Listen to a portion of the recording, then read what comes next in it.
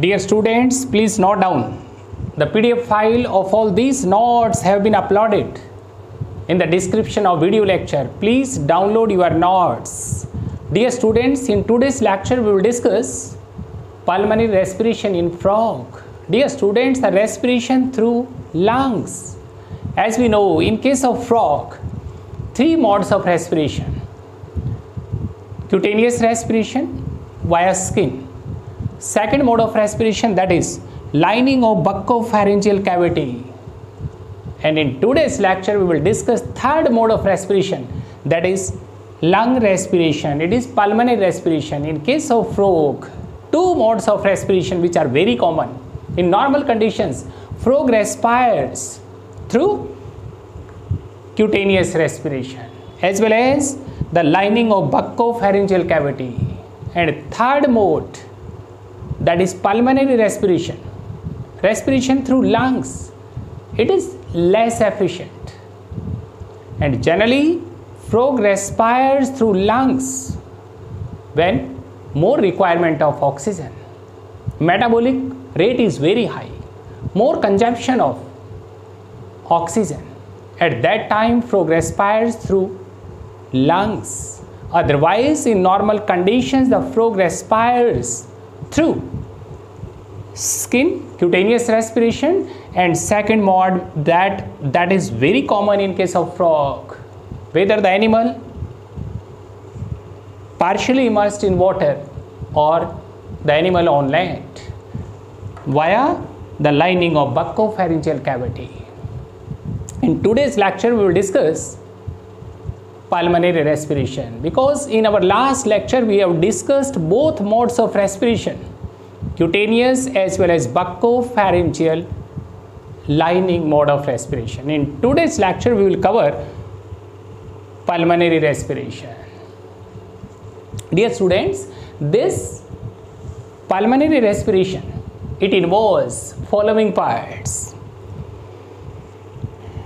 a pair of external nares, nostrils, a pair of nasal chambers or olfactory sacs, a pair of internal nares, internal nostrils. And dear students, this enlarged, that is a common cavity, buccal cavity plus pharyngeal region. This is buccopharyngeal cavity. And the most important part in today's lecture, that is involvement of lungs. These are respiratory organs of frog.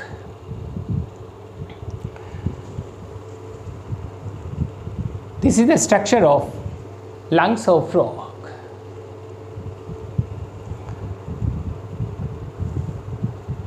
This one is, it is glottis. That is the opening of laryngotracheal chamber. Very important topic in today's lecture, that is laryngotracheal chamber in case of frog. Dear students, this is sound producing organ of frog, laryngotracheal chamber. This laryngotracheal chamber, this sound producing organ, that is present between the posterior cornua of this hide apparatus. And this laryngotracheal chamber, it is well supported by three cartilages, a pair of arytenoid cartilage and one, this large cartilage, it is cricoid cartilage. Three cartilages, a pair of arytenoid cartilages and one cricoid cartilage. It means this laryngotracheal chamber is well supported by cartilages, three cartilages, and internally this laryngotracheal chamber consists of a pair of vocal cords, and these vocal cords are membranous structures. Between these vocal cords, a passage, an aperture is there, that is rima glottis. At the time of sound production, both vocal cords come close to each other. they become almost parallel vibration set. As well as in case of male frog, instead of these a pair of vocal cords, the sound producing organs, the sound producing membranes, a pair of additional vocal sacs are present in male frog, which are present in buccopharyngeal cavity, already discussed. In our digestive system, in the digestive system of frog, we have already discussed the vocal sacs in case of male frog. It means in case of male frog, a pair of additional vocal sacs which act as resonators.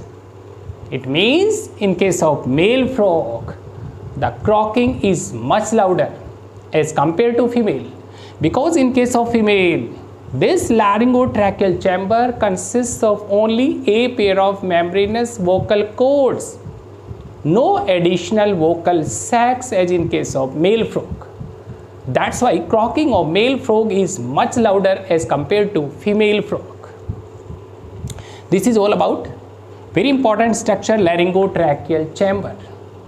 And posteriorly, this laryngotracheal chamber opens into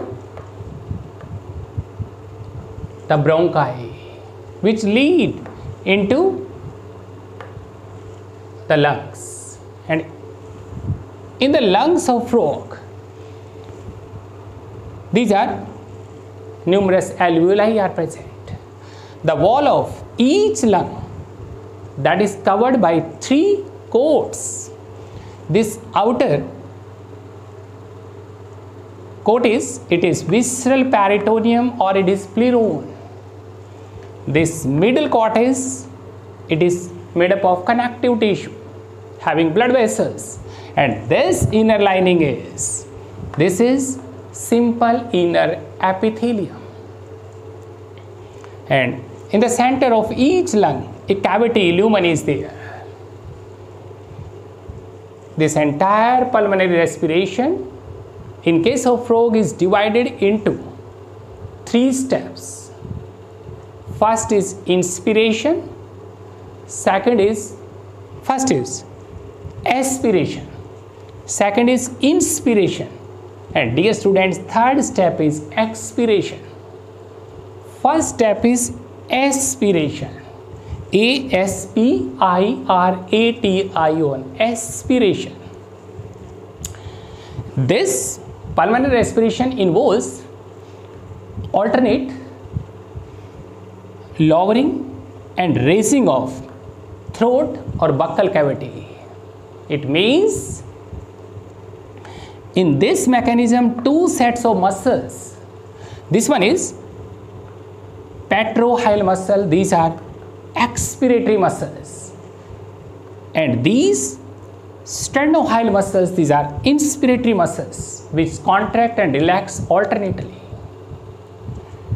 At the time of aspiration, it involves passage of entry of fresh air from outside into this buccopharyngeal cavity. Dear students, first step of pulmonary respiration, that is aspiration, means fresh air enters in this buccopharyngeal cavity.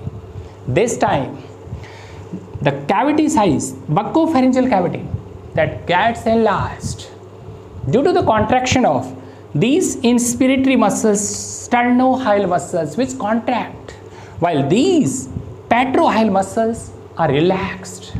As a result, this throat gets lowered, the entire cavity becomes enlarged, and the pressure inside this cavity that gets reduced. As a result, fresh air enters through the external nares, nasal chambers, internal nares, and finally the air enters in this buccopharyngeal cavity. This step is aspiration. In this step, the lungs remains contracted, and the opening of these lungs, it means the glottis that remains closed. It means air enters in this buccopharyngeal cavity, not into the lungs. In the second step, that is inspiration. In this second step of lung respiration, pulmonary respiration, the air from this buccopharyngeal cavity, that fresh air enters into the lungs. This time, these inspiratory muscles are relaxed while the expiratory muscles, petrohile muscles, these muscles undergo contraction. As a result, this throat, it is raised. The cavity of this buccopharyngeal cavity, that gets reduced. Pressure develops. The external nares are closed and this aperture glottis, it opens. As a result, the fresh air from this buccopharyngeal cavity enters into lungs. This second step of lung respiration, it is inspiration. First step, very clear I think, that is aspiration. From outside, the air through external nares, nasal chambers, internal nares enter in this buccopharyngeal cavity, that is aspiration. And the second step, that is inspiration. This time, air from this buccopharyngeal cavity enters into lungs. It means this time glottis opens and the lungs, they become inflated, becomes enlarged. And this, during inspiration, these external nares remain closed. And the last step, that is expiration. It means foul air from the body, from the lungs, that is removed out. This time, expiration involves two steps. In first step, dear students, note down, this glottis opens. The lungs contracted. This entire buccopharyngeal cavity, that becomes enlarged due to the contraction of these sternohyoid muscles. But external nares remain closed. This is first step.